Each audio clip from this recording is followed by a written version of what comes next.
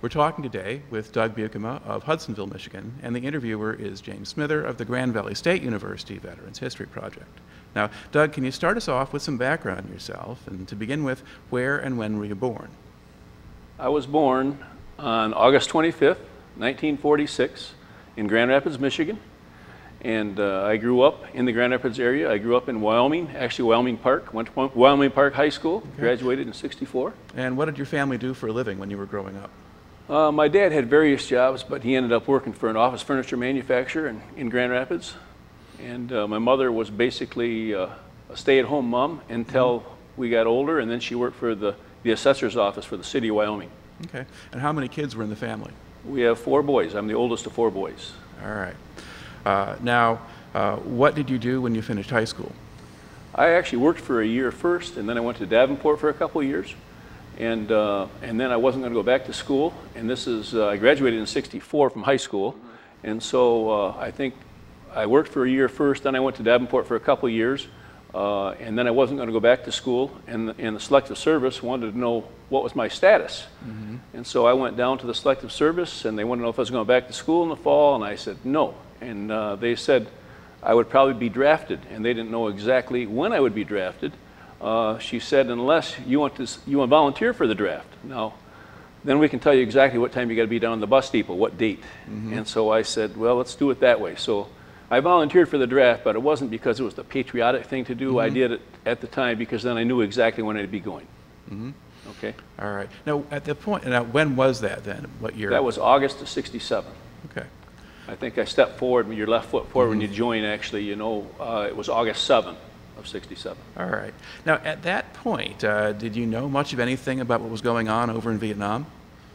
Yeah, I knew somewhat, but I didn't know exactly at the time it was building up and whatever. And this was before the Tet of '68 and all that. So, yeah, I knew a little bit, but not a whole lot.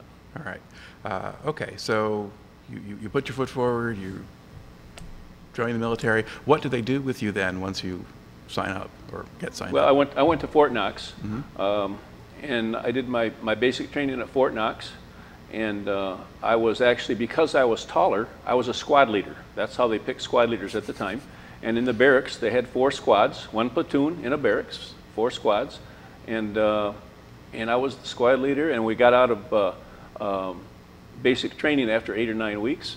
And then I went to Fort McClellan, Alabama. Okay.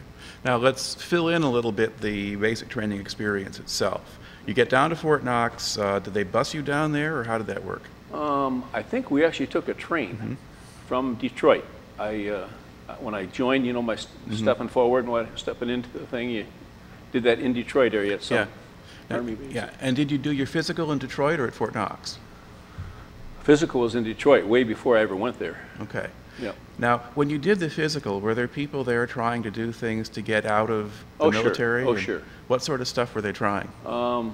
As you're standing there in your underwear, let's move the line up, let's move the line, you know, that kind of thing. Jokingly, and sometimes, I don't know if it was jokingly, you know. And also, what I remember about being in Detroit then, I remember the Detroit River and looking across to Canada. And later on, that came in because I know a lot of people went to Canada trying to get out of the draft. So. All right. But on the whole, though, were most of the people who came there, they just get processed, they move on? Correct. Yeah. Okay. Now, you get down to Fort Knox, and what kind of reception do you get there? The drill sergeant, you know, from the train station, I guess, we took a bus and get into Fort Knox, and the drill sergeant came in, and he gave us an introduction that, you know, most people don't forget, I guess, you know, and he tells us that he's your mother and your father, and like you've seen in some of the pictures, I'm sure, some of the movies, that was pretty much realistic, the way they did that then. And so then we got assigned to a barracks, and we went our ways, you know. Now, how easy or hard was it for you to make that adjustment to military life? It was fairly easy for me. I think attitude means a lot, and I had a good attitude about it, and I just and I was also in pretty good shape at that time, and so I just approached it like I'll play their game with them. If they want to play games, I'll play the game with them. So.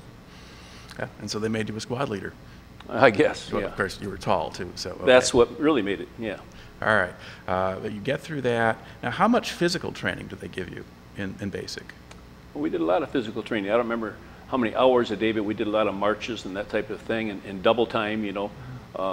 We did quite a bit of that, actually. But I remember the field marches. You'd go on two big hills at Fort Knox were Misery and Agony, I think, and we had to go up these big hills and down the other side and whatever. And they were like, they called them field marches, I guess. They were like 14 miles or 16 miles or something to that effect, with all your gear and whatever. So. And were there guys who physically couldn't handle it? There were, yep. What happened with them?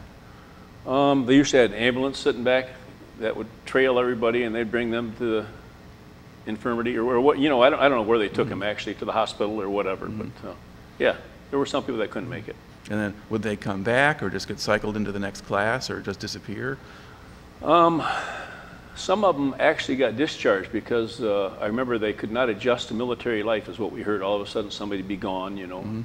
So, and I really don't know what happened to all of them. I don't remember. Right. Okay. Now, were there people who were acting up or trying to push back against the system? Yes. There were some. And I remember one guy in basic training who actually kind of lost it, and he picked up a footlocker and threw it all the way across the barracks. And they came and put him in a straitjacket and took him away. And I don't know what happened to him. Right. I heard he was one that could not adjust to military life, you know, so. All right. And what kind of mix of people were in there? I mean, were they all pretty much from one area or a region? Or I think most of them at basic were from the one region, you know, one general area, Midwest. Okay. And what was the racial mix? Were they mostly white or? Mostly white, I would guess maybe 10, 15% black, and maybe some Puerto Rican and Mexican and that type, but yeah, mostly white. Okay. All right. Now, you get through your basic training. What happens to you then at that point? I ended up going to Fort McClellan. I got orders to go to Fort McClellan, Alabama, and that was our AIT, Advanced Infantry Training. But I guess I went down there first, and then when I got there, I found out I had to go to a different school. It's called Leadership Preparation Course, I think, LPC. And so I did that. And I think that was only a week or 2 weeks long. And then I went to AIT, or Advanced Infantry Training, as a squad leader again. Now, was there an expectation here that you were going to become a non-commissioned officer, or no one's telling you anything right now? No, I didn't know a thing at that time yet. Okay. Well, what did the leadership training consist of? Was that how to be a squad leader, or? I guess basically just how to be a leader, I guess, and lead by example and that type of thing. You know, it's been a long time, and I really don't remember all of it. Okay. Yeah, and it was only a week. It was only a week long or so. Right. Now, how was AIT different from basic? AIT was more specialized because now I was going to be in the infantry, okay? And so it was more specialized as far as weapons and that type of thing, how to clean your weapon, how to shoot, and how to lead a squad, and how the different parts of the team, you know, of the squad. Okay. What kind of weapons were you trained on? I trained on, well, of course, we started with the M14. And we also did the M16 and the M60 machine gun, M72 Law, M79 grenade launcher, and a 50 caliber. We fired 50 calibers in training, and that was all. You know, they had the butterfly trigger, and that's the only time I ever fired those. Okay. So. Did you get to work with mortars, or was that? I did. I actually, I was actually training in mortars at the time, and that's the difference between your MOS 11 Bravo and 11 Charlie. 11 Charlie is mortars, and so, you know, they work together basically, but I actually trained in mortars also, and when I went to Nam a few months later, I thought I was going to go into mortars, and when I got over there, they said, no, you're not in mortars, you're infantry. So. All right. Now, when you're in AIT, do you get any time off here and there, or can you leave the base or anything like that? We did. We had some weekend passes, and I remember I went with a gentleman from Grand Rapids area, Ken Tepper, and we had Dwayne Vandenbosch. We had other guys, but anyway, we went into town and did various things on our weekend pass. But I also became friends at the time, and I'm still lifelong friends with this guy, Ken Turner from Smyrna, Georgia. Because his home was within our 150-mile radius or whatever, I used to go home with him and sit by the kitchen table at night after having those southern dinners, you know, and I'd be speaking with his mother. And I just loved listening to their accent. And I'd be talking to them, and they'd be talking, and I didn't have an accent, of course, right. All right, but they had the accent. And I remember Mrs. Turner, I told her that I had a creek that runs by our house, and she says, "No, Doug, that wasn't a creek. It's a creek. You have a creek that runs by. You get a crick in your neck." Anyway. And Ken Turner, by the way, I was going to say I'm lifelong friends with him, and he stepped on a landmine, lost both his legs, one just above the knee, one below the knee, and his right arm was messed up, and so he now walks with 2 artificial legs, and he has a cane that he walks with, and has the greatest attitude you'd ever want. So. All right. Now, somewhere along the line, do you get asked to or invited to do non-commissioned officer school, or how does that fit into the picture here?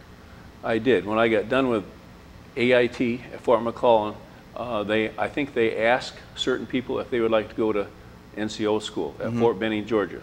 And so I volunteered to do that. I don't think it was a mandatory thing. I think they asked if we'd like to go. And so that was a 12-week course, and I went there. Okay. Was this just part of the plan that you had, just as do what they ask you to do? No, I didn't really have a plan. And I think, well, I thought I'd stay in the States a while longer anyway. So I didn't know about this Vietnam thing, if this was going to happen, and how long it was going to go on. No one knew. So I thought, here's my chance to stay in the States a while. Yeah. Now, were you getting trained either in AIT or at NCO school by people who'd been in Vietnam? Yes. Most of the time, the people that were doing the training had been to Vietnam.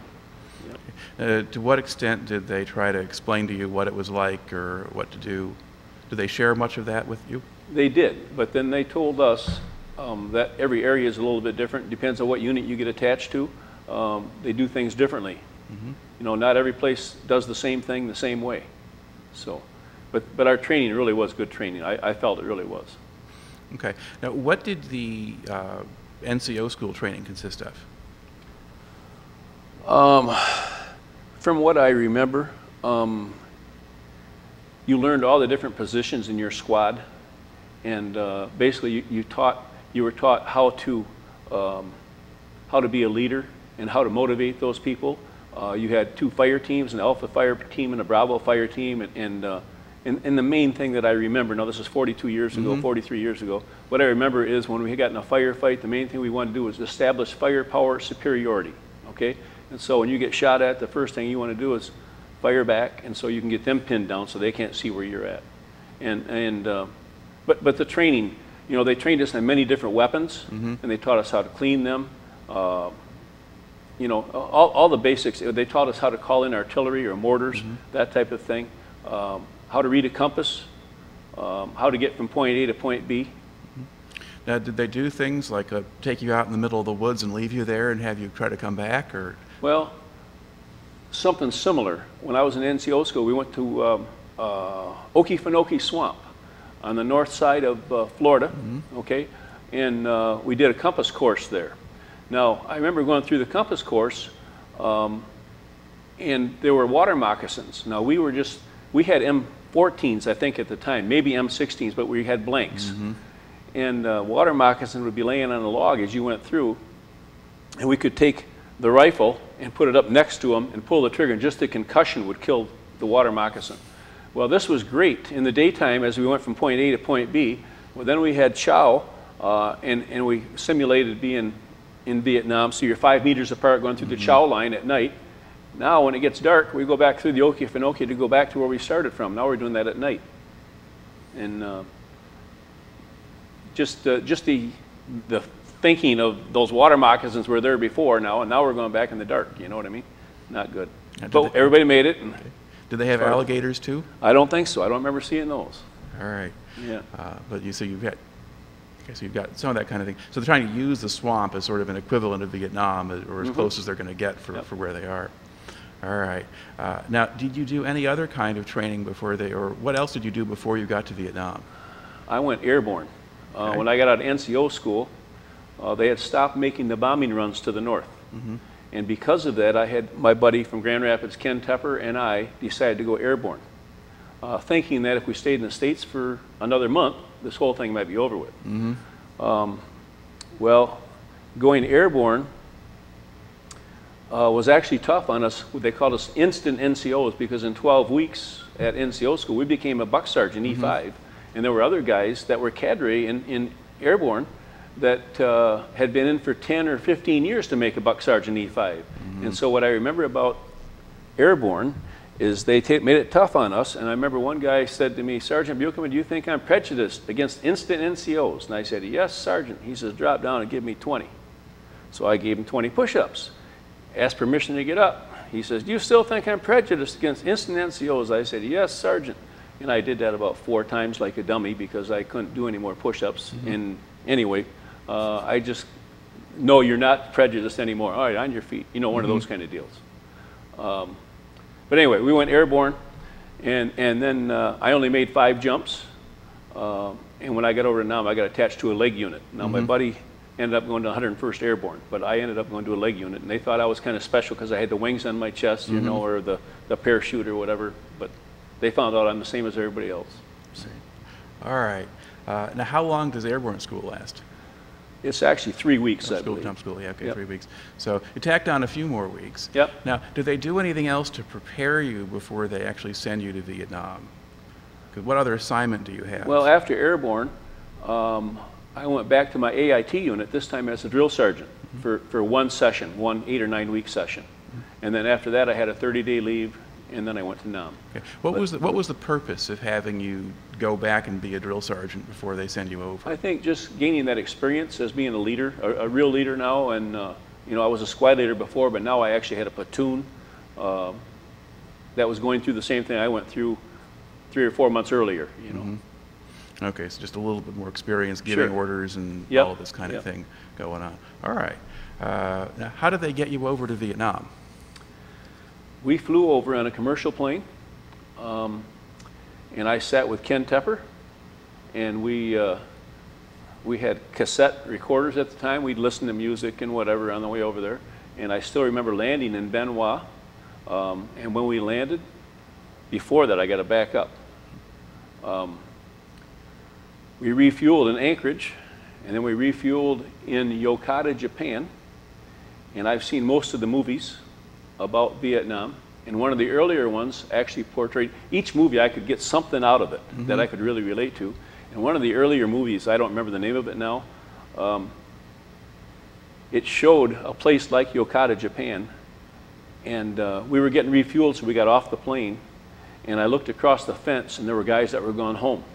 We were on our way to Nam, and I looked at those guys and thought, they look a lot older than us. We were 19, 20, 21-year-old kids. These guys looked like they were all 25, 28, whatever. And then 6 months later, I was on the other side of the fence, and I remember looking at these guys that were coming over as I'm going home, and I thought, they look like young kids. And I looked at us, and we looked like older guys. You know what I mean? Yeah. Yeah. Okay, so you get into, what was the mood on the plane like? Or were you not paying attention because you were listening to music? No, I don't really remember what the mood was, but I remember that when we landed, I expected to be getting shot at. I'm going to Vietnam, and I remember we landed at Ben Hoa, and it was just like landing at Kent County Airport in Grand Rapids here. You know, it was nothing. And then we got on a bus, and we rode to Long Binh, and I'm guessing that was about 25 miles away. But the unique thing about that bus was I remember that the windows were all out of the bus, and they had screens on the side where the windows were before. And I remember we asked, you know, what happened? No windows. And they said, well, yeah, the screens are there because, you know, if they throw grenades at you or something, then they won't come through the window and it would bounce back because the screens are in place of the windows. So now you know you're in a war. Now, well, I didn't see anything yet. Yeah. But I go to Long Binh, and we were there for a period of time, I'm guessing maybe 3 or 4 days before we got assigned to a unit. And I still didn't know I was in a war because it was very much like stateside. They had barracks there at Long Binh, and we had a mess hall. And I was with Ken Tepper, and I remember yet walking back from the mess hall back to our barracks. And there were bunkers alongside the little road that we're on. And all of a sudden, we're hearing this boom, boom, boom, boom, boom, and it's close. We both dive into that little bunker right there. And it was like half pipe, like you see. And then it would go for, 10, 15 yards, then there'd be another little opening and more half pipe. And over the top with sandbags over it. And so we dove in that sucker. And then we heard the noise yet, boom, boom. And pretty soon somebody came by, and it was really embarrassing because, hey, what are you guys doing in there? Well, we're in Vietnam, and the big explosions. And he says, hey, that's outgoing. That's artillery, it's outgoing. It's fire and support for the troops. Oh, okay. And then we climbed out and with our tail between our legs went to our barracks, So. And then about a couple weeks later, well, then from there, I ended up going to the Big Red One, or the 1st Infantry Division, and our home base at the time was in Zion. And so I went to Zion. Oh, I didn't tell you on here anyway that the day we landed, when I got there, was September 13 of 1968, and that's the day that General Ware got shot down up by Loch Ninh. He was the general, the commanding general for the 1st Infantry Division. And then anyway, I go to Zion a couple days later, which was the home base for the 1st Infantry Division. And then from there, I went to Quan Loi, which is up by the Cambodian border. And that was a fire support base. And it was a pretty good sized base. We got to Quan Loi, and at night, they actually showed movies. We were in the Michelin rubber plantation, and they would spread sheets between the rubber trees, and they had a generator, and they would show movies. And we were watching a movie one night, and I can't whistle, but anyway, all of a sudden, we heard the noise. And everybody, incoming! And everybody hit the bunkers there. So then that's when I found out the difference from when I was at Long Bend, and I just heard the boom, boom, the big concussion. When you hear that whistling noise, that's not a good sound to hear. That's when I found out what the difference was. Okay, well, let's fill in a little bit here. First of all, how do they get you from Long Binh to Zion to Quan Loi? How do you make those moves? From Long Binh to Zion was on a bus. Okay. And then from Zion to Quan Loi we flew. And I remember flying and looking out the window. And were you helicopter or airplane? This was a helicopter. Okay.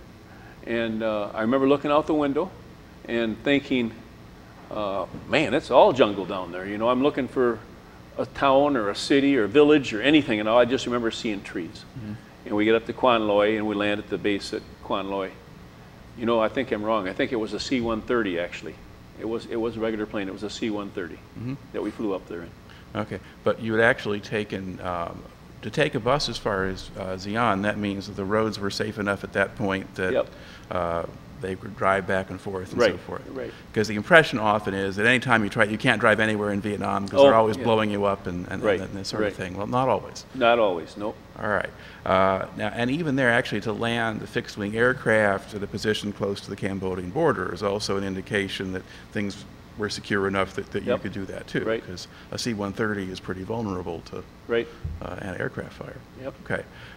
Now, you're going to the 1st Division. Do you know at this point which company or platoon you're going to go to, or do they tell you after you get out to Quan Loi? I don't remember those details. I really don't know. But I know when I got there at Quan Loi, we actually trained there, some more training. Okay.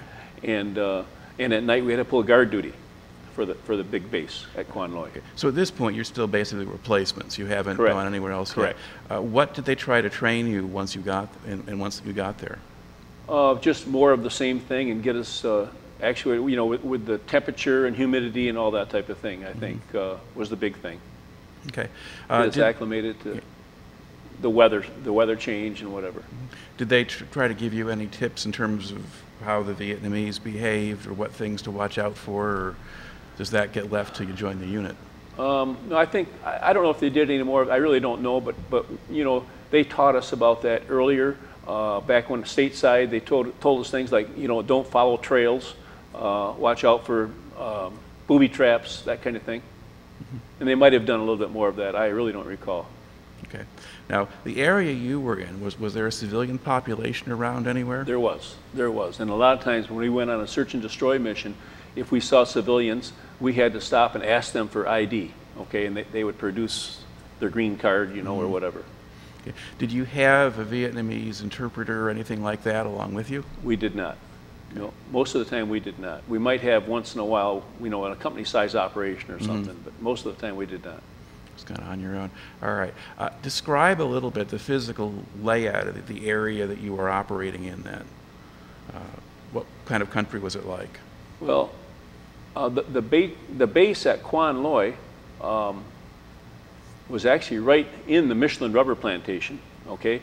Now there was a part of it that was cleared out for the runway, but other than that, we were in the Michelin rubber plantation. And there was part of that that was just outside of the rubber plantation where they had sprayed the Agent Orange a year or two before, and all the foliage was down, okay?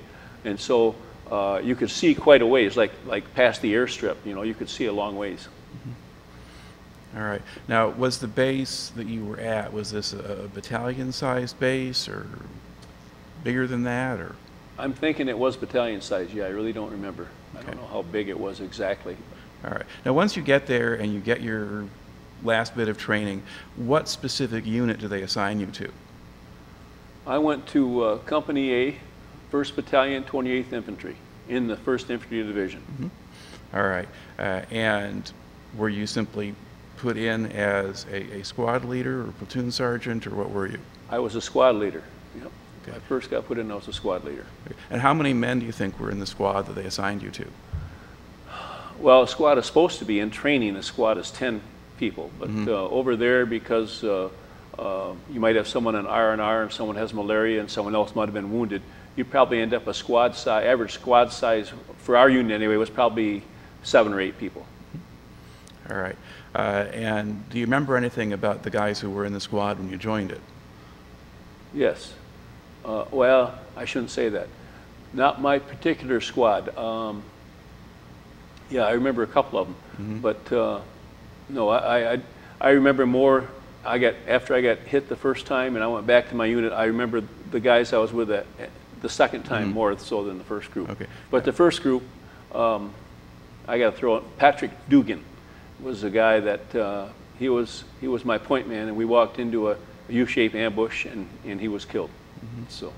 Okay. Now, when you got there, were you replacing someone who was rotating out, or had he been wounded or killed? No, he had been killed. I was a replacement for someone that got killed up by Loch Ninh. General Ware's helicopter was shot down, and it was actually identified by my platoon anyway, up by Loch Ninh. But I was still at Quan Loi at the time. I was not there. But when they came back, these guys were talking to us new recruits, and their eyes were real big, and they said there was a gook behind every tree. You know, a gook was a term they used to describe the Vietnamese. But anyway, yeah, they came back, and they were all, but one of the guys was killed, and I was his replacement, and one of the squad leaders was killed in Loch Ninh, and then I was a replacement for him. All right. Now, when you walk in, you've got to sort of take over the squad and be the leader. How did you go about doing that? Don't remember exactly how I went about doing that, but I think I just tried to befriend everybody in the squad, and I asked them, you know, their advice. I was the rookie in the group. You know, I might have been their leader, but I was still the group. I was still the rookie, and because we had a patch that that the leaders had a follow me deal. That was a big thing. NCO School and whatever. But I still acted like, you know, I might have been through the training, but you guys know the real thing. You know what I mean? You've been through it. I haven't. So. And was that the right approach to take, as far as you can tell? I think so. Yeah. Okay. Now, how soon was it before you went out in the field with these guys? Oh, within a couple days. After they came back, they might have stayed in that fire support base. They might have been there for a night or two, pulling guard duty around the perimeter, and then we went out. Okay. And do you remember going out with them for the first time?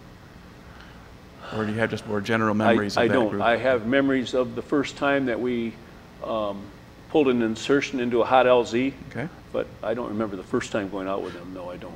Okay. What kind of operations were you conducting in that area? Were you going out as platoons or company, or? Well, we did We did various, you know, sometimes it was squad, sometimes platoon, sometimes company. A lot of our things were platoon size. We'd go out into an area, and then we did what we called clover leafs, where a squad would go out in one direction. Each squad would take a direction. You go out, and you go out maybe 100 meters or roughly, and just a clover leaf and come back in. A search and destroy thing. Okay. Now, what kind of enemy were out there? Were they North Vietnamese regulars by this time? We had VC. We came in contact with VC, and we also had contact with NVA. All right. Now, did they have in this area, did they have tunnels or spider holes or things like that, or not so much? Not so much there, no. How much enemy activity was there at that time? Well, you know, the movies portray that you're getting shot at all the time. Where I was, in the time I was there, we might go for 2 weeks without having any contact at all. Okay, and you're just out there beating the bush and go from point A to point B. You might do 8 to 10 clicks a day, okay, through the thick stuff, no contact, but then all of a sudden you could hit it and you might have it, you know, 2 days in a row or something, but you could go 2 weeks, 3 weeks without making any contact at all. So with I take it then there weren't really substantial bunker complexes or things like that in that area that you were running into? Most of the time, no, yes. But we did hit some bunker complexes, like we were talking earlier, Hobo Woods, and Iron Triangle. They had bunker complexes there. Okay. Now, was that was that after you got hit the first time that you go into those areas, or were you starting to go there already? We went there before I got hit the first time. Yes. Okay. Now, you mentioned you remembered going into your first hot LZ. Can you talk about that? Yeah, I remember. I wasn't in the first wave of choppers that came in. The first wave of choppers, they had 5 choppers that came in like so, and they would land, and then they would call back to the next one's landing. They all went out the outside door and set up a perimeter. And the next group of choppers came in 5 in a row, and then we all got out either on the left side or everybody got out on the right side. And I was in the second wave or the third wave of choppers coming in. So we knew it was a hot LZ before we got there. And it was basically, we hopped out into a rice paddy. And I remember getting stuck in the rice paddy and trying to get out. And rounds going right around your head. You could hear them whistling by, you know. And just trying to get over to the berm to get some cover behind you. So were your feet getting stuck in the mud? Or, yes, they were. Yep. Okay. And trying to keep your rifle so it wouldn't get wet, and you're trying to pick up, and you know how that goes when you're like in mud or muck or whatever, and one foot goes down, you can't make much progress. Okay. Now, were the other guys stuck too, or did they know how to move? Some were moving, but there was a group that was there ahead of us that were actually firing support out, you know. So we were inside that perimeter, but rounds were still flying around, and you didn't know where they were coming from, and you could hear them whistling. You know, it reminded me of infiltration courses that we went through back in training at night when you had to crawl under the barbed wire and they were firing rounds above your head. Okay, so you basically just keep slogging until you get out of that, and yeah, you find a way to do it. You know, when your life's on the line, you can do things, but I still remember hearing the rounds whistling above your head as we went to the berm. Okay. Now, once you got up to the berm, then do you try to get your squad together and do something with them, or? I think so, but it's been a long time. I don't remember. I think we all went to the certain area. You know, our squad did. I don't remember the specifics. I really don't. Okay. Now, with the squad, do you have an RTO with you? Do you have a radio? We don't, but I was trained in how to call in artillery or mortars or whatever. So. All right. Because sometimes each squad will have its own radio, and sometimes not. And so we had a radio. Okay. We had a radio, but as far as I was thinking of forward observer, but yeah, radio. Yeah, we had a radio in our squad, right? All right. Now, once you had landed and deployed, I mean, did you then start trying to take the fight to the enemy, or you just stay where you were, or do you have any sense of what happened after that? I really don't. I know that we called in, we got behind the berm, and we fired back, tried to keep them pinned down, and it was only actually a few snipers that were firing at us. But then they called in mortars and artillery and that kind of thing. Call in the firepower. And, yep. Yep. That kind of moves them off. All right. Now, is this kind of thing something that you get used to? Or learn to deal with? I did. Before I went, I used to pheasant hunt, and hate to relate it to that, but that's actually how I felt after a while. When I'd shoot back, establish that firepower superiority, and it really, at first, it bothered me shooting at a human being, but after a period of time, it didn't bother me. And when I got back to my unit after I got injured the first time, is the first time that I was really scared. It was at night, and we heard mortars coming out of a tube going at the 11th Armored Cav that we worked with also. In the 11th Armored Cav, I shot an azimuth from our location. It was at night. We were on an ambush site, and I shot an azimuth from our location to where the mortar tubes were, and they did the same thing. And then where that point crossed, that's where we called in the mortars and artillery and all that kind of stuff. And anyway, then they started coming down the trail that we were ambushing at night. And but they knew where the trail was, and so they were firing RPGs and mortars to clear their way as they went. And my radio man said, "Sarge, the horn is for you." And this is in the dark now, and I remember reaching out for the horn then, and my hand was just shaking. And that's when I was really scared. Okay. This is my first contact after I got back to my unit now. Okay. Now, let's sort of back up again to your first time, that first time you're with the squad, and you're the squad leader there for a while. Let's see, was there anything else that kind of stands out in your memory about that part of your tour before you got wounded, or is the time when you get wounded kind of the next thing that kind of sticks with you? Well, what I remember before I got wounded the first time, I remember working with the 11th Armored Cav, and I thought that was pretty neat because we got to ride on top of the tracks. We didn't ride inside them. Civilians would call that a tank, but it's an armored personnel carrier, an APC. Kind of a big metal box on tracks. Basically, yep. And we rode on top in case they hit a landmine. Then you'd get thrown off. If you're inside, then you get messed up pretty bad. So we used to ride on top. And I remember working with the 11th Armored Cav, and that was pretty neat stuff because we didn't have to. We weren't ground pounders at the time. We weren't grunts. We get to ride. So. All right. Now, while you were with the Armored Cav, did any of the tracks get hit or knocked out with RPGs or things like that? Not that I recall. But what I do recall is they had a flamethrower, and they were taking us out to an ambush one night, and we're riding on the tracks, and we went through a village, and it was just grass huts, and there might have been 3 or 4 on one side and 3 or 4 on the other side. We went right between them on a little trail, and we got shot at from one of the hooches anyway. And they turned and fired, and then I remember they called what they called Zippo. They got Zippo up there, the flamethrower, and that Zippo just fired at where the firepower was coming from, and that whole grass hooch just went up in flames. And people came out running, and they just mowed them down, because those were the guys that were firing at us. So. Yeah, and you couldn't tell who was dangerous and who wasn't at that You really didn't know, no. Okay. Now, you mentioned a little bit about getting wounded the first time. Was that an ambush where they got you, or? Yeah, the first time we were on an ambush at night, and back to the other one when they're shooting the mortars out of the tube. Yeah.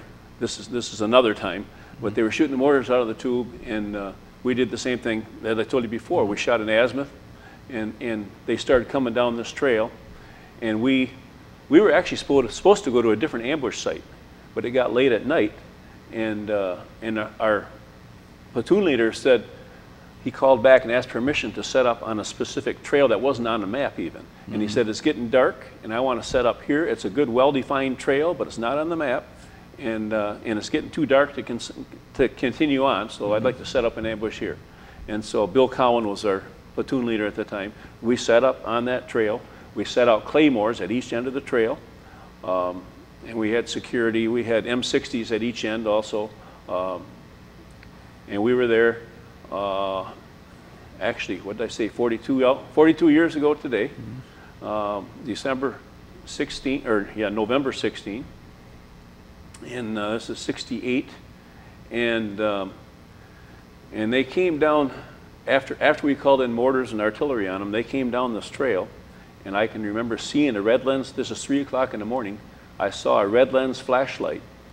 And he came up down the trail. And this is in some thick stuff, but it was pretty much a straight line on the trail at this point. And we weren't right on the trail. We were at the side of the trail. But I saw a red lens flashlight come down. And all of a sudden, the light went off. The red lens flashlight went off. And the next thing I saw was a muzzle flash. And this guy had an AK-47, and 30-round clip, and he sprayed the area. We only had, our platoon size operation had like 17 or 18 guys there at the time. He killed 2, and he wounded 8 with those 30 rounds. And I was one that was wounded. And when I got wounded, a lot of people always ask me, how does it feel to get shot? Well, when I got shot, the round went through the top of my boot and into my ankle, and I had hairline fracture of the fibula. And they said that the reason that round didn't go all the way through me was it probably went through somebody else first or hit something else first. It didn't have the full charge, or from the monsoon, the powder might have been damp or wet or something, but anyway, it went through my boot and it lodged up against my fibula.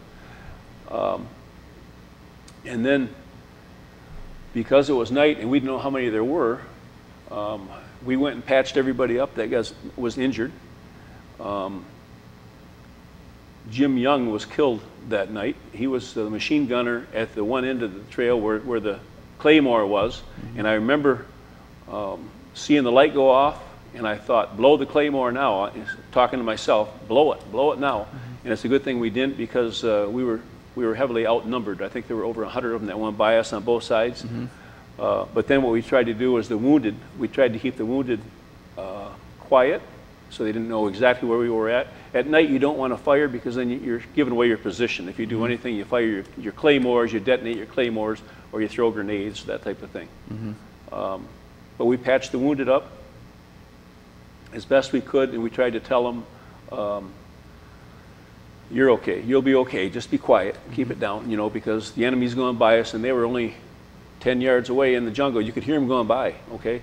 And they didn't know how many we were, and we didn't know how many they were. And after they were all the way past us, then we called in. We had what's called DEFCONs, defensive concentrations, and we called them in at different areas. And we had DEFCON number 2, I think, was the one at the south end of that trail. And once they all were passed, we called in DEFCON number 2, and we walked it away. So, but anyway, when I was hit in the ankle, and I was awarded the Silver Star that you saw. But it says something that's incorrect in there. It said something about ignoring his own painful injury. My injury was not that painful. It hit a nerve, okay? And so consequently, it felt like, you know how when your foot goes to sleep and you start walking on it? That's how it felt to me, because that nerve was hit. And so it wasn't painful. I was walking around, and I was patching people up, and they told me Jim Young was hit, and he was from Cincinnati, Ohio. And he was at the other end, and I went there to check on him, and he just had one bullet hole, and he went fast anyway. So, yeah. So that particular action was not really much of a firefight per se. It was not. It was not. He just kind of sprays his magazine. And did you guys shoot back at him? We did not. We don't want to give away our position. Okay. We didn't blow a claymore. We didn't do a thing. So you maintained good discipline in that situation. You knew there were too many. And it's a good thing we did, because we didn't know. It's dark. You don't know how many you're up against. And so we just let them go by us on both sides. And I think one of the ammo bearers, Jim Young's ammo bearers, counted like 150. All right, we had 17 or 18, so we were heavily outnumbered, and it's a good thing we didn't give away our position, because it might not have been a good situation. So then they walked by, and then we called the 11th Armored Cav out, and they came out, and they picked us up. And we put the bodies inside the tracks, and we hopped on and rode back. And then when we got back to their support base where they were before, then they ordered to dust off. So that's when I got out of the field that time. Okay. So they're giving you a Silver Star for this in part because you kind of kept your cool and kept doing what you were supposed to be doing. I guess. Yeah. But that's the kind of thing where an officer writes, so the platoon leader writes it up, or do you not know? I don't know who writes that up, but it's written up like you know, like I won the war by myself or something. You know what I mean? Yeah. And it wasn't that way. It really wasn't. Yeah. I directed fire. I know I called in artillery. After they went, I called in our DEFCON, and then I walked it away from us. And then I guess the next day I got medevaced out, but I guess they went back, and the body count was the big thing. And so they went back, and they're trying to get a body count, and we had company commander and battalion commanders at the time that, you know, I have heard that we're using the taxpayers' dollars, and so we have to have a body count for, you know, and if you see heel marks, how do you know if they're dead or not? You know what I mean? Yeah. And I have a brother who's a big white hunter right now, and it's deer hunting time here in Michigan. My brother counts deer like crazy, but I went out with him, and he's pretty realistic about this, because we saw deer come out of the woods one night at dusk, and then they went back in the woods, and let's say we saw 6 the first time, and now they went back in the woods, and now all of a sudden you see 3 more. Now, are those the same 3? Or are those 3 different deer? You know what I'm saying? And it was the same thing with, when you see heel marks, how do you know if, you get my point. Yeah, but I guess the idea would be if they went back and if they go to the area that's hit by the artillery, if they find bodies or parts of it, and things like that, they can do some calculation that way too. But basically, probably the fire was successful at doing what it had to do. Yep. All right. Now, you've gotten hit. Now, at what point does it really register with you that you've been hit or you have to get out of there? Well, I knew I was hit instantly. But what I thought I was just grazed. Okay, I didn't know there was a bullet in my leg at the time. All right. I thought I was grazed, so like I said, I was walking around. I started patching up wounded people. One guy I patched up, his name was Spence or Pence, but he got shot through the face, kind of like, and I remember finding a pressure point on his jawbone to stop the bleeding, and patched him up. And then someone said someone else was hit, and so I patched him up as best I could at the time. And then someone said, Young has check out Young, so I went down to the other end. I was at the southern end of this ambush site that we were at, and I checked out Young, and I couldn't find anything, and he had 1 bullet hole, and that was it. And I took a pulse at first on Jim Young. And I think through the excitement, it was 3 o'clock in the morning. I thought I felt a pulse, a weak pulse, but it might have been feeling my own pulse. You know what I'm saying? Yeah. And so, but he went in a hurry. It didn't take much. Now, at some point, did somebody take a look at you and say, Doug, you're hit, you have to get out of here? They did. We rode on the 11th Armored Cav, and we went back to their base that they were at. And when I got there, the first sergeant was there, and our first sergeant. And he says, "Are you hit?" And I says, "Yeah." I said, "I think I just got grazed." Well, as they took my boot off, they saw I just had 1 little hole there, okay? And it did bleed quite a bit before, but the bleeding had stopped. I actually could hear the blood slushing around in my boot as I was walking around patching people up and stuff. But you know, back then, the bleeding must have stopped, you know, so no arteries or whatever were hit, or veins. So. Now, once they take a look at that, then what do they do with you? He said, the first sergeant looked at it, and he said, "Oh, you got hit?" And I said, "Yeah, I know." And he says, "No, you're going back." And I said, "Really?" Okay. So they had the dust off come in when it got light, and I got on that chopper, and I don't know what hospital I went to begin with, but I stayed in the country. Most of my time was spent at Cameron Bay. As they got the bullet out, and then I actually had wire stitches. I'd never seen wire stitches before, but I had wire stitches in there. And then I was Cameron Bay for roughly a month, I guess. And what do you do with your time at that point?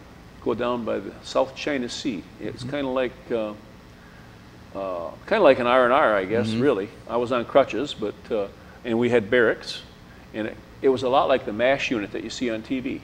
Okay, that's how it was at Cameron Bay. And as I looked at a map the other day before I came for this, I could see, I always heard it was out on a peninsula, and it was really safe because it had special forces. And the only way to get there was out on this peninsula, and special forces were at the other end. So we were really in a safe area. All right. Now, do they feed you better while you're in the hospital, or take care of you any better? Yeah, we had hot meals instead of sea rations. Yep. From what I can recall. Yep. And did they have... I actually had Thanksgiving dinner in Cu Chi. Okay. After I got hit on November 16, I got hit. And then I was still processing around different places. I went to Vung Tau, was another hospital I was at. But Cam Ranh Bay, I was in Cam Ranh Bay most of the time. But I went to Cu Chi, a hospital in Cu Chi, and I still remember having Thanksgiving dinner in Cu Chi. In Cu Chi, you were talking about tunnels. I never really, that wasn't our area of operation. But when I was in the hospital there years later, that's where there were a lot of tunnels under Cu Chi. Right. Okay. So you have your month away from your unit, basically. Yep. And so when do you go back? I went back the first of the year in '69, January of '69. I got released from the hospital, and from what I remember is we found our own way. Basically, you could go to some bases and tell them you had to get to another base, and they'd put you in the back of a truck, a deuce and a half, and then you'd get to the base that way. And I got to my base, and then I heard that Bob Hope show was going to be in Long Bend. And so somehow I got to Long Bend and saw the Bob Hope show before I got back to my unit. So I saw the Bob Hope show, and my wife-to-be and whatever, I guess they saw me on TV on the Bob Hope show standing by a telephone pole or something. But I had just been released from the hospital, and those guys that were at the hospital, they had blue gowns on. They were right up front. I was way in the back of this thing. But anyway, I was on the way actually back to my unit again when this all happened. Okay, because that was like a Christmas show at that point? Yep. All right. Now, was your unit still at Quan Loi when you got back, or had they moved? No, they had moved to Lai Khe. Okay. So when I got back, I went to Lai Khe. Now that, at a certain point, was a divisional base or a larger base, or did it seem to you to be about the same size as Quan Loi had been? No, it was bigger. Lai Khe was bigger than Quan Loi. Yep. All right. And then you get back there, do you go back to your company then, and then to the platoon, or how does it work? Yeah, I went back to my company, yep, and then we went to the platoon. I think I didn't go to the platoon. I waited for them to come back, and then the next time that we went out, I went with them. Okay. Now, your squad, did you go back to the same squad, at least on paper? It was all different. It was, maybe on paper it was, yeah, but it was totally different people. I think there was one or two guys that were the same, but basically it was all different. And over the years, you know, I lost track of the names and stuff. And I'm not real active. I didn't used to be. And there's reunions and things. Now I'm just getting into that recently. So you come back. So where had the guys gone? I don't know. I don't know that. I don't know where all they were before that. While I was gone, you mean? Yeah. Oh, the guys that were there before? Yeah. Oh, the guys that were there before, some of those, it was the end of their tour. Other guys found a job in the rear. They might have became a clerk or a cook or something else. Or I think one of them might have had malaria, that type of thing. Okay. So as far as some you know, were injured. Yeah. So, but it wasn't as if the squad had been wiped out someplace or anything like that. That did not happen. Nope. And that's sort of characteristic of Vietnam. There's this constant turnover of personnel and then the line units for one reason or another. Right. So you get back, and you go back in as a squad leader again? Yep. Okay. Yep. All right. Now, the group that you joined, were these mostly new guys now? Yes. Hadn't been really there? They might have been there since the first of the year, roughly. So they had been in country for a month, you know. All right. Well, now, this was the first of the year, so they might have got there in December sometime. Yeah. Okay. When you joined them, did they strike you as sort of having enough experience to know what they were doing already, or did you have to teach them anything, or? They had already seen some activity. They've been in firefights and that type of thing when I joined them already, I believe. And so, no, it was no problem. I don't remember any problems at all. All right. That we didn't have before. Point Man was not a popular place. And I remember being a squad leader, I kept track of the riflemen in my squad who walked point. We took turns at it. And we had some arguments about it's not my turn, that kind of thing. So, and that happened before I was wounded the first time and after I was wounded, so both before and after. So it wasn't the case where you had somebody who's kind of a natural for that or just decided he'd do it all the time? Or? No, but we did have one guy that actually volunteered, a rifleman, because one time what happened was we walked through an ambush and they picked on the last guy, okay? And so he didn't mind volunteering to walk point, okay? All right. But most of the time there was, I shouldn't say most of the time. Some guys were really good about it, but there were a couple individuals that, it's not my turn, and then I would get it out and look, you did there, that type of thing, you know. Okay. Now, were you still in the rubber plantation area, or were you now away from that and in another country? No, we were out of that. We were out of the rubber plantation. We were south of the rubber plantation now. Like, I don't remember. There might have been a rubber plantation there also, but the area that we were operating in, our base camp was by rubber plantation, but I don't remember being by the rubber plantation as much after I was back there the second time. Okay. Now, were you operating in jungle or defoliated country or farm areas? All of the above. Okay. Yep. At times it was jungle. At times it was farmland, rice fields and whatever. Yeah, at times there were areas of foliage that had sprayed the Agent Orange, and it was all, the foliage was just all down for 200 yards, you know, or better than that, a half a mile, you know, the foliage was just down. Now, was the enemy activity level or the kind of action you were having, was it pretty much the same as before, or were there things now that were different? No, this is only, you know, a couple months from when I was there before, so it was pretty much the same as I recall. But it wasn't, you know, the movies always portray it like you're having contact every other day or something. Like I told you earlier, I think our average might have been, you'd go 2 weeks before you had contact, okay? And sometimes you'd have it 2 days in a row, but a lot of times you'd be just out there in the heat, beating the jungle, and then all of a sudden you might just have a sniper fire at you or something, you know. So. Now, was most of what was going on you guys trying to kind of push out and find the enemy, or were they sending substantial bodies of forces your way? No, most of it was us going towards them, yes. And now that you say that, it reminds me of in training, they always taught us, don't walk down trails. They'll booby trap trails. They'll ambush that trail. But we got over to Nam, and when I got hit the second time, we were actually, my squad was walking point for the company, and my platoon leader said, we're walking down that trail. And that was the command that he got from the company commander, and probably from higher up. It's all coming downhill, and they said, we're going to go down this trail. So. And it was booby trapped or just ambushed? No, but we walked into a U-shaped ambush. Yeah, so they were looking for you.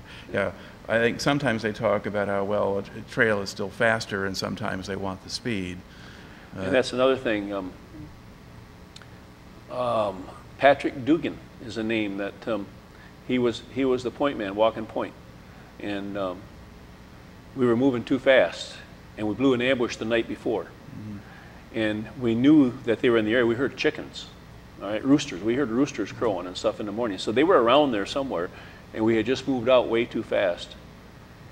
And so I just went up to Dugan, and I said, between Dugan and I, he's the point man, I had a compass man, and I was the third guy in the file of the squad there. So I went up to him, and I said, Dugan, slow down. Slow way down, will you? And I just got back in my position, and we moved out again. And we didn't go 2 minutes, and we walked into this U-shaped ambush. And that's when he was killed. Pat Dugan was killed. And again, he didn't suffer because from what I heard later, they had a beat on him, and he got him right now, instantly. Yeah. Now, when you were out there and you're doing these search and destroy missions, would you stay out overnight? Oh, sure. Okay. And what would you do at night? Set up an ambush. Okay.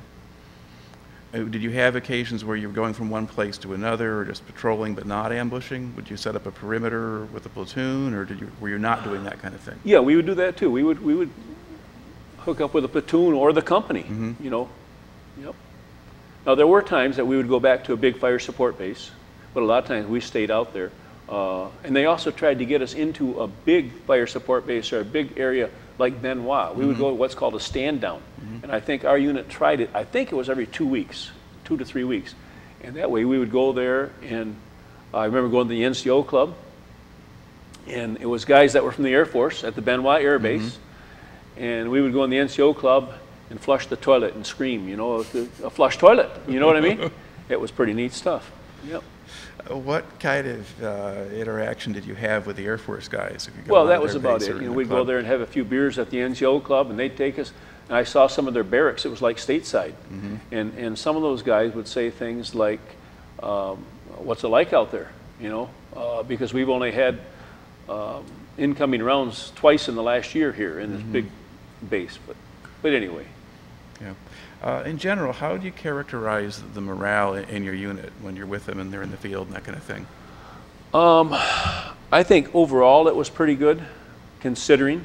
There were times that people had a tough time. You know, they'd get a Dear John letter, that type of thing, or a letter talking about a relative or something that passed away, or whatever. You know, and I think our unit, the 1st Infantry Division, actually, they tried their best to boost our morale. After we made contact, if we blew an ambush or something, generally they'd try to get us hot meals the next day. They'd resupply us with sea rations, get clean uniforms out to us. We got uniforms in a duffel bag. You know, they'd send a bunch of pants, a bunch of shirts in another duffel bag, and they might have different sizes, and then you would just throw your dirty ones in there and put a clean uniform on, you know. But they really tried. You get your letters, you get your mail, that type of thing. They really tried to boost our morale as much as they could. Okay. Now, within your platoon, company, squad, were there any kind of racial tensions or things like that? That's sort of another one of the Vietnam stereotypes. I don't remember any racial tensions. We did have some blacks. I had a radio man for a while.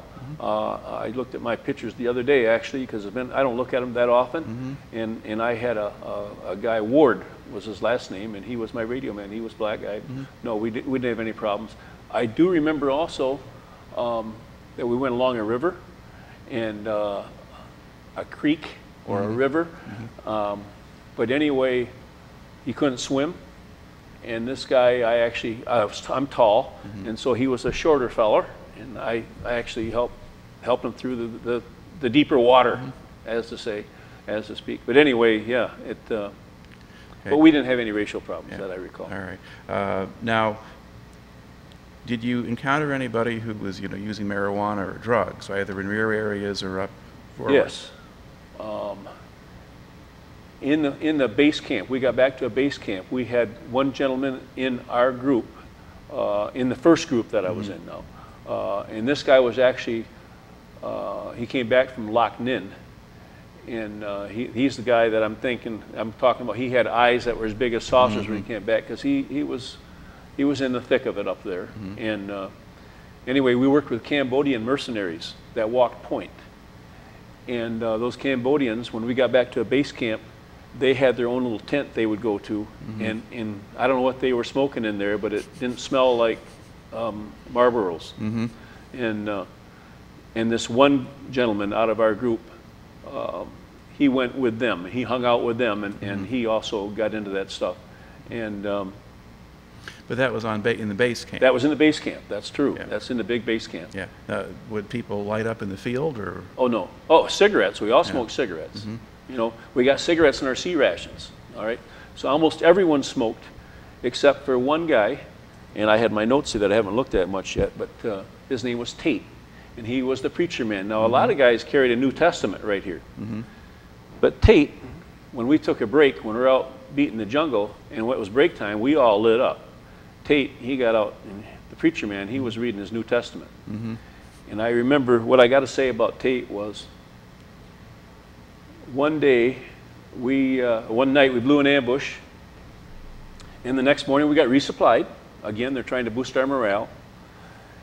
And Tate says, "Who's going to church?" And I said, "Huh? You going to church with me, Sarge?" I says, "Today's Sunday?" See, back then, watches just told what time it was. Okay? I didn't know it was Sunday. And so I went to church with Tate. On the resupply choppers, they took us back to the base camp. We went to church. And I still remember that service. All right. So on the whole, we sang "Onward, Christian Soldiers," of course. Well, you know. Okay. So in terms of looking at the morale question, then basically these guys were there and they were doing their job and they were doing it pretty well. Would you say that's fair? The soldiers in the field? Yes. Yeah, we did. We did the best we had to. You know, did the best that we could do. All right. Now, were there, while you're out there in the field and so forth, before you get hit the second time, were there any kind of large-scale operations you were involved in, or was it mostly just kind of platoon and company kind of operations? I think it was mainly platoon and company, and we had some squad size. You know, we would go out LOH choppers. I thought this was pretty cool that I'd get on an LOH if they wanted us to ambush a certain area at night. We would actually go out and look at different areas. We knew where we were going to go, but to fool the enemy, we'd go here and we'd go here and we'd drop off here, and then they didn't know where we were going to go. But I was looking at an area from the chopper that we would be ambushing that night, and then we'd go back, and then we would go out there and go in an overwatch position before you go into your ambush site. Just before dark, you go in and set up your claymores and whatever. Okay. Now, were you operating at times in the area they call the Iron Triangle? Yes. Okay, and was that in some way different from other places, or were there different issues there, or was it just pretty much the same? It didn't seem any different to me. There were people that were dug in there. There were bunkers there. But other than that, I don't remember anything being different. Did you ever have to take on the bunkers and try to attack them? No, or? I never did. Right. No, we never did. No. Right. The only thing I remember about bunkers is one time we came in contact with some people that were dug in, some enemy that was dug in, and I joke about this and say the difference between the Army and the Marine Corps is the Marine Corps, that head guy, when they make contact, he pulls out his .45 and says, "Charge!" Well, the Army, we were more, you can call it cowardly, that's okay, that wouldn't hurt my feelings. But anyway, we would if we had contact from a bunker, we would pull back, we would call in mortars, artillery, we even called in napalm, okay? And then we'd go check it out. That was the big difference that I heard anyway. I don't know how the Marine Corps did it, but did they ever do any B-52 strikes in your area? They did. And they let us know we were out in ambush at night. And they let us know how far away it was going to be. And that night you'd be out there and you could hear it, but at times you could actually feel the concussion from those B-52s. And that's where we actually got a lot of our water. From the bomb craters, okay? When the bomb crater would fill up with water, that's where we got our water. And what I remember about our water, our canteen, when you filled up your canteen, if you could see the bottom of your canteen when it was full of water, then you had to put 1 iodine tablet in there, okay? If you couldn't see the bottom, you had to put 2 iodine tablets in, all right? Now, what we used to do, there used to be a thing before your day, it was called fizzies.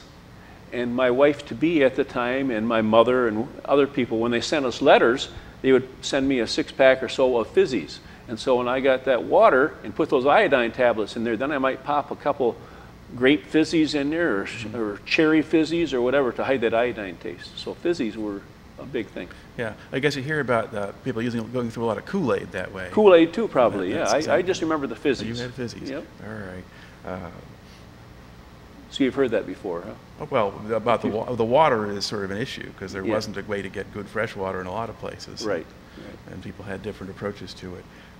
Would they bring you things like beer or pop or stuff when you were out in the field? Not out in the field, but at the fire support base they did. They actually would give you 2 beers, I think it was, in our unit anyway, if you came back into a fire support base and you weren't going to be going out on guard duty that night. Yeah, then you could have a couple beers a day. Okay. You had mentioned a moment ago that there were Cambodian mercenaries with your unit. Yep. Can you describe them at all, or what do you remember about them aside from what they smoked? Oh, well, I don't even know what they smoked, but anyway, what I remember about them was they were Buddhist, most of them, and you don't mess with their head or you don't mess with their helmet. Anything with their head or their helmet, they would come unglued because that's their religious, you know, and so they'd take their helmet off sometime, their steel pot, and they'd set it down, but don't touch it. That's something that's really sacred, and because they're shorter in stature, a lot of times, you know, people, when you go up to somebody and rough up their hair or something, that's a no-no. And that's basically all I remember about them. The communication was a little bit of a problem, but it wasn't anything real serious, I know.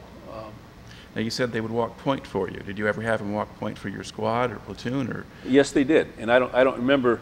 We also walked along this river one time, our area of operation, which was, I think it was something like 6 or 9 miles north of Benoit, and we patrolled along a river, and we had dogs too that would work with us. So. All right. Let's see. Now, we talked a little bit before just about the civilian population. Did you see people who were just like in small villages, or were you in near towns sometimes that had more people in them, or? Yeah, most of the time when we were out, it's a small village is all we saw. The only time I really saw a big town was when I was going from one point to another on a bus or something like that, or going to my R&R. You'd take a bus then, you know. Okay. So did you get an R&R at some point before you got hit? I did. I went to Manila. Okay. And how did they work the R&R process? Do you have to apply for it, and then do you get to pick where you go, or? Well, I don't know. I don't remember that. I remember that when I came back to my unit after being wounded the first time, I got back to the base camp, and I was actually going to go back out in the field, and they had an R&R to the Philippines, and no one was taking it. They had, I don't know if someone got killed that was supposed to have it, or what, I don't know what happened, but they said, anybody want to go to the Philippines? And so here I am. I wasn't in a hurry to get back out to the field. And so I went to the Philippines for my R&R, and I don't remember 3 days or 5 days or whatever it was, but I had actually friends in the Philippines. From my mother sent medical supplies during the Second World War to the Philippines, and there was a lady there. Her name was Pura Lacerna, and she was a nurse, and she married a guy, or she was a doctor actually, and she married a guy who was also a doctor, and they had trouble getting medical supplies. But my mother's brother was stationed in Manila, and before this lady was married, I got to straighten that out, I guess. But anyway, my mother supplied things, and then after the war, she came to the States, and because Douglas MacArthur was there, I shall return. Hence, my first name is Douglas, you know, because of all of that stuff. So. All right. But so did you go visit these people when you went to the Philippines? I did. I went there and I met them, and she has a lot of adopted kids.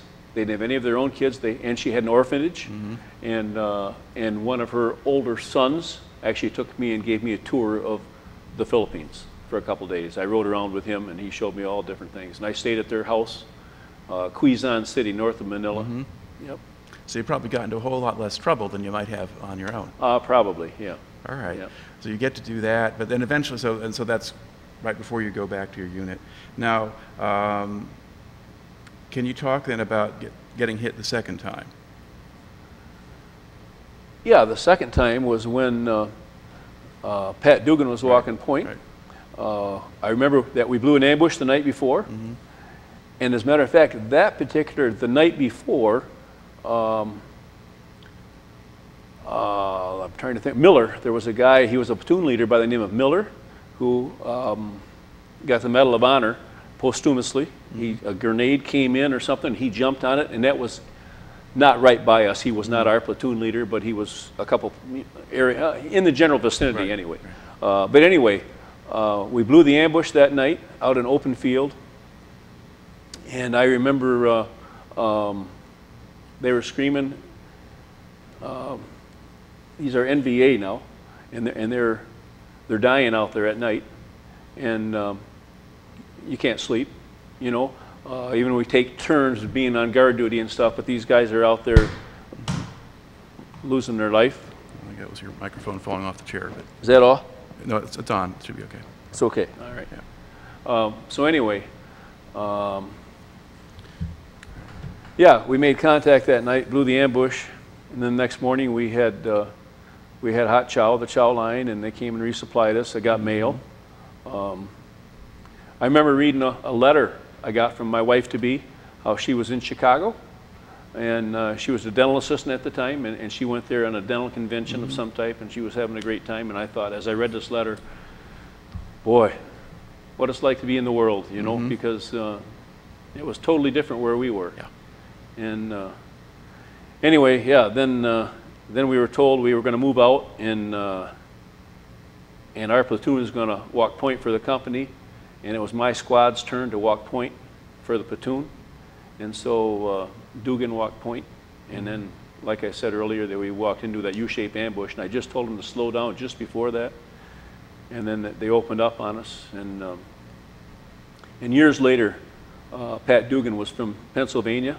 I don't know the name of the town north of Pittsburgh. I think it's Tartanium or something like that. But I was working in the general area, and I called. I looked in the phone book for Dugan's, and I called, and I actually spoke with Pat Dugan's brother. And he said Pat was buried just on the other side of the hill from his house. And he says, I told him I was the last person on this earth to talk to Pat. And I just told him, slow down, you know, and whatever. And he said, you know, my dad would like to talk to you. And so he gave me his dad's number. And so I called his dad, and I talked to his dad a little bit, and I told him the same thing. And his dad asked me, he said, can you tell me something? And I said, I'll try. He says, was anybody else killed that day? And I said, sir, I really don't know, because I was injured and I was medevaced out of there right after that. So to my knowledge, when we walked into the ambush, he was the only one that was killed. And he said, thank you, and he hung up. So. All right. Now, what were you hit with? I really don't know. Okay. My area to cover was, at the time, Dugan was the point man, and then I had a compass man. I don't remember his name, but he was left-handed. So Dugan would fire to the left front. That was his area to cover. The compass man, being left-handed, he covered to the right front, and then I was also on the left, was my area to cover. And so when we walked in the U-shaped ambush and they blew the ambush, I hit the deck, and my first 20-round clip on the M16, I fired that and sprayed that to the front. Now I'm laying on my belly, and when I rolled over like this to get my next magazine out of my ammo pouch, I rolled over, and about 10 feet away, as I'm laying on my belly, I just saw an explosion. And I don't know what it was, if it was a hand grenade or a claymore, I don't really know what it was, but I felt the back of my leg. I felt something hit the back of my leg, didn't know what it was, and I was wounded. Shrapnel went through the back of my leg, behind my knee. And then I looked back at my radio man who was right behind me, and he only had like 6 days left in country. He was what they called short. And he was pushing the ground like that, going backwards, and I crawled up and caught up with him. And he handed me the horn, and he says, well, I said, give me the horn. And the company commander was back there calling, and he says, what do we got up there? And I said, well, you know, we walked into a U-shaped ambush, probably 8 or 10 positions. And he says, everybody okay? And I said, no. I said, I'm hit, and I don't know about the guys ahead of me. You know, he says, well, if I call in artillery, can you adjust fire? And I said, roger that. So he called in the artillery, and then I adjusted it. And he said, then we're going to pull back. And so I called up to the 2 guys ahead of me, and I told them, I said, I don't know how you guys are doing, but we're pulling back. And this is in the midst of everybody, all the firing going on. And at this firefight, this reminded me of a movie also. Saving Private Ryan. There's a scene in there where it shows a firefight, and it's just mass confusion. Now you got to imagine this firefight. We've got 8 or 10 positions in a U-shape. We walked in. I'm the 3rd guy in the file. I got a company of guys behind me when this happened. So they're all firing this way.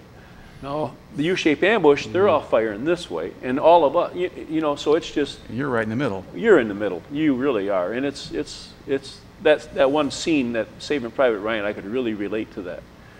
But anyway, where was I? Well, you had, at that point, you were calling in fire. Oh, I called in and I hollered up to those 2 guys, and I said, we're pulling back. I said, if you can come with us. If you can't, just lay there and play dead, and we'll come to get you as soon as we can, but we're pulling back. And so we pulled back, and they both stayed up there. I guess the compass man actually had a round that went through his, I think this was the humerus, through the top of the femur. Femur. Yeah. Okay. The thigh femur. bone, thigh okay. bone, Yep. Anyway, he had a round that went through there, and then there was a guy that actually helped me and pulled me back, and his name is Dan Boylan from Monroe, Michigan, and I guess Dan told me this later at one of the reunions, but Dan said when we pulled back, he helped me to get to the medevac chopper, and then the first sergeant saw him, and he said he was covered in blood, and the first sergeant said, Dan, you better get on there too. Why?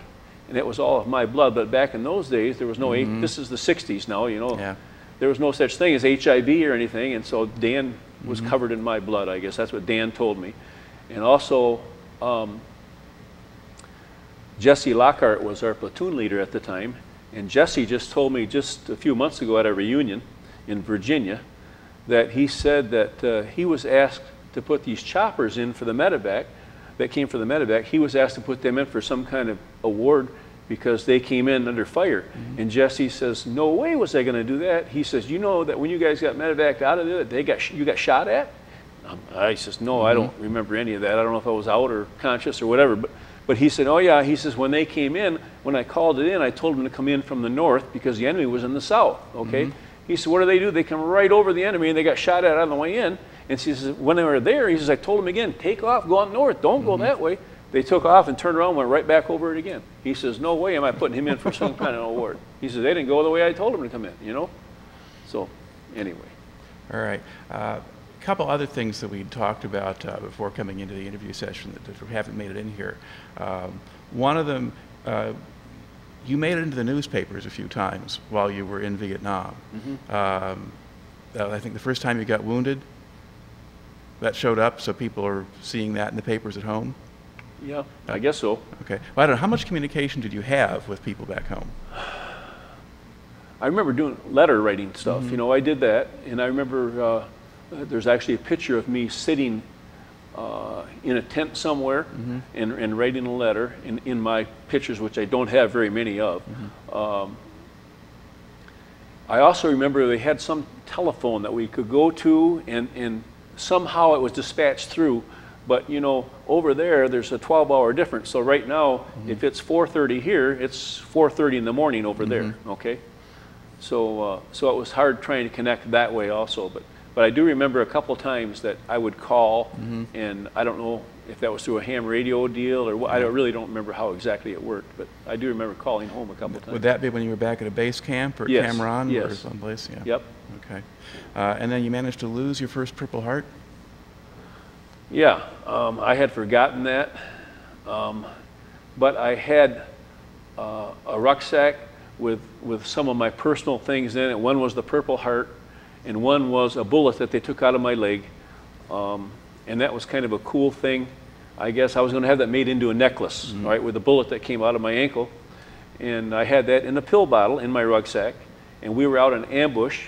And basically, the rucksack was hanging up on what they call engineering stakes, where they put engineering stakes up, made like a tent frame. It was hanging up there, but the base kind of got overran. I don't know if it totally overran. I don't remember, but I know that my rucksack with a white phosphorus grenade in there, it burned up. And so when I got back there a few days later, I was looking for that bullet mainly. I wasn't so concerned about the Purple Heart, but the bullet.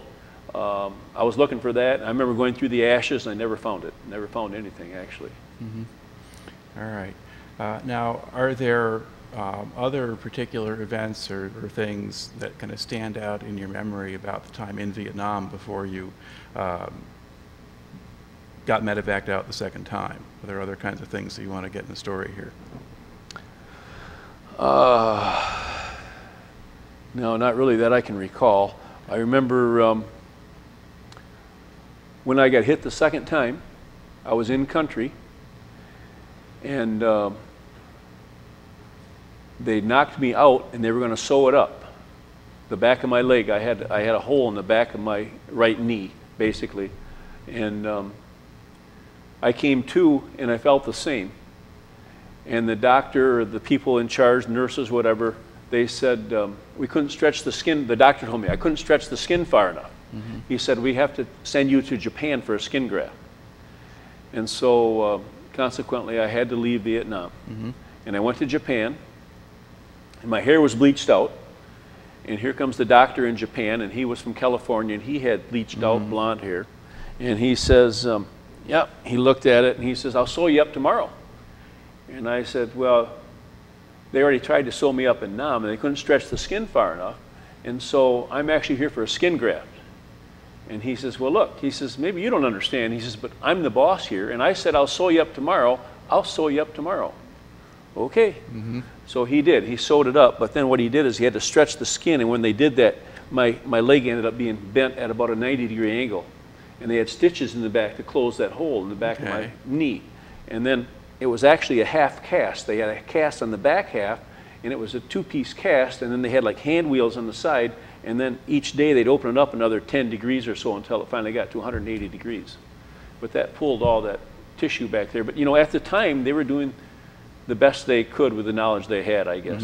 And then anyway, after the cast was finally taken off, that after a period of time, my leg kind of would not go straight because this was all pulled back here. And so I walked with a little limp for a while. But Now, did eventually it just straighten itself It did. out? It did. Yep. Okay. I remember doing therapy with sandbags and whatever, and it finally straightened out. So how long did you stay in Japan? Oh, I don't think I was there but a week or so. Okay. And then I came back to St. Louis, Missouri. Missouri. I came into St. Louis, and that's a story that I have written down, and I was going to try and type it out and bring it, and I didn't. But I can tell you basically what it says. I was on a medevac plane from Japan, and like I said earlier, we went through Yokata, Japan, and I saw these guys coming over then, and we were on our way home, and I was medevaced. I was on a stretcher and whatever, and they had us alongside the same fence that I walked in earlier, and I thought, wow, those guys look young. Anyway, I get on the C-141, we refuel in Anchorage. They got us stacked up like cordwood, okay, and I was in good shape. I could walk if I had to. I was on crutches, but I could walk. And there were guys there missing limbs and whatever. But I think there were 4 high on a C-141, and I think we were stacked 4 high. And we're coming from Anchorage now going to St. Louis, Missouri, to an air base south of St. Louis, Missouri. And these guys wanted to know, when are we over the world? You know, this was the world.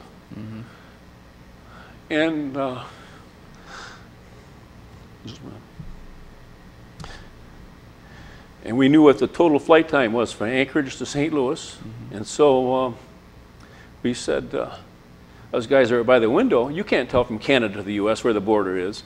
And so if it was a 6-hour flight, you know, we said after 3 hours, us guys by the window said, well, tell them we're over the world. And so we said, hey, we're over the world, you know, the U.S. And so the screams went up. And I thought, man, ain't that something? So now we come into St. Louis, to this air base. And as the plane is coming in on the runway, you got to imagine now, here's a medevac plane all stacked up like, you know, and somebody up front, as the plane is coming in on the runway, I don't know if it was the pilot or co-pilot, he came over the PA system and he says, gentlemen, welcome to the United States of America. Oh, baby. The screams that went up then, that was something. Now you get to St. Louis. Was there a military hospital there where Yeah. they had you kind of in rehab? And No, I processed out pretty quick, Okay. and I went to Ireland Army Hospital, where is that? Fort Knox. Okay, so you go. And then my wife-to-be came down there and visited. Now, how long did it take you to recover from all of that? I don't recall exactly. I'm going to say it was a couple weeks, maybe 3 weeks. And I did physical therapy basically to get my legs so I could walk without crutches. And I guess for a short period of time I walked with a little limp and whatever. And I ended up doing therapy. Okay. Now, at the end of that, did they discharge you, or do they have to keep you in the Army They longer? did. Okay. Nope. I was discharged, I think the date was April 23rd of 69. And I got hit actually the second time was February 17 of 69. So. Okay, so a couple months total there. Yep. For all of that to happen. And I guess you were close enough to the end of your enlistment and so forth that at that point they Yep. will just discharge people. Yep. So I tell people I was only in a total of 18 months. And I was only in NAM actually 6 months, approximately. Yep. All right. Now once you got back home, you're discharged, what do you do? Well, I actually was home on leave before I got discharged. My dad worked at this large furniture manufacturer we have in Grand Rapids area. And my dad said, I was on crutches, and he said, would you like a tour of the furniture company? And I said, no, not really. And I didn't plan on ever working there. And so I said, no, I got buddies around. Well, my buddies were all working or going to school or whatever. And so after a couple of days, my dad says, I can set up this tour. And so he fixed up a tour, and I did a tour of this office furniture manufacturer. And I did that, and I was introduced to the president and CEO on that. And because I was on crutches, the guy that took me on the tour took me on a golf cart through the plant, basically. But then when I went to the front office, we walked up there, and I was on crutches, and then he introduced me as just getting back from Vietnam and still being in the military at that time. And he introduced me to the president and CEO, and I thought that was pretty neat. And then little did I know, but I did end up working there. A month or so later, I had a chance to work there, and I went there, and I ended up working there 38 years. So. Okay. It's okay to tell us who they are. Was it Steelcase or somebody else? It is. Yeah. It is Steelcase. All right. Yep. And I met Frank Marlotti and Bob Pugh. Yep. All right. And how long before you got married? I got married that next November, November 21st. Ooh, I got an anniversary coming up. Yep. All right. Now, once you got back... And my wife's wedding dress came from the Philippines. About that. So that tied in there, you know. Right. Anyway, I'm sorry. All right. Once you got back, did people ask you much about what it was like in Vietnam, or did you talk much about that? They did, and they, you know, we didn't get a whole lot of debriefing, but they told us, what I do recall was they told us to talk about it a lot, now, and then be done with it. And so I had a friend of mine who, I grew up right down the street from this guy who was now a teacher, teaching geography at Zeeland High School. Ken Postman is his name. And I remember going to his class and talking about Vietnam and showing my slides. I had slides, which are now my wife had made into this DVD. But anyway, I remember going there and talking about it, and I talked about it to my family and whatever back then. But I have 3 children now, and it's just not something that I've ever really talked about with my kids. Well, now they can... I mean, I have, but, you know, nothing serious. All right. Did you, once you got back, did you notice much or pay much attention to kind of the anti-war movement and the stuff going on then? I didn't see that. I really didn't, because I was in the hospital and but I meant just sort of general, you're out of the military there, and then you're watching TV. Yeah, I saw that in the paper and whatever, yeah. Did you have a reaction or a response to all of that? No, I really don't. I'm kind of a neutral kind of guy, you know, and I understand where these people are coming from. I really do. And you know, the little paper I wrote about my trip back and when we came in and landed, and the pilot says, "Gentlemen, welcome to the United States of America," and then, you know, I don't know where I was going with this right now, but anyway, my feeling was, I understood where they were coming from, I guess. All right. What do you think now about sort of the kind of response that the guys coming back from Iraq and Afghanistan are getting? It's going to have a different quality probably from I think Vietnam. It's pretty neat. I really do. I salute them. And it's neat. We just had Veterans Day, and you know, now people come up and tell me thanks for serving and that kind of stuff, and it's pretty neat. Yeah. We learned something after a while anyway, out of Vietnam. Now for yourself, if you kind of think back to the time that you spent in the Army, how do you think that affected you? Were you different when you came out, or had you learned anything? Yeah, I learned a lot about myself.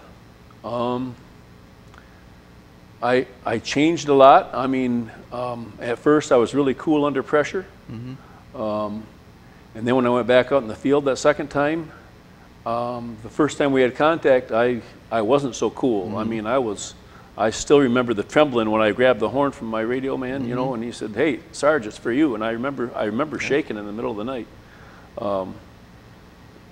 But then again, later on, I think I regained that composure in tough times.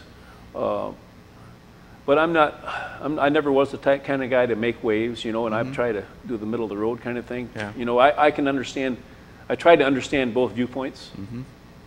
And I can understand why people went to Canada, you know, and I can understand why our president allowed them to come back. Okay, I can understand that. I really tried to anyway. So you come out of it, you're accommodating of the world, or you not judgmental, I guess. I guess you could say that. Yeah. But I don't know. On the whole, you seem to have come out really pretty well. Yeah, I think so. And ultimately, you're able to tell your story well, and there's a lot in here that people are going to learn from. So I'd like to close this out just by thanking you for coming in and talking to me today. Well, thank you. I appreciate it.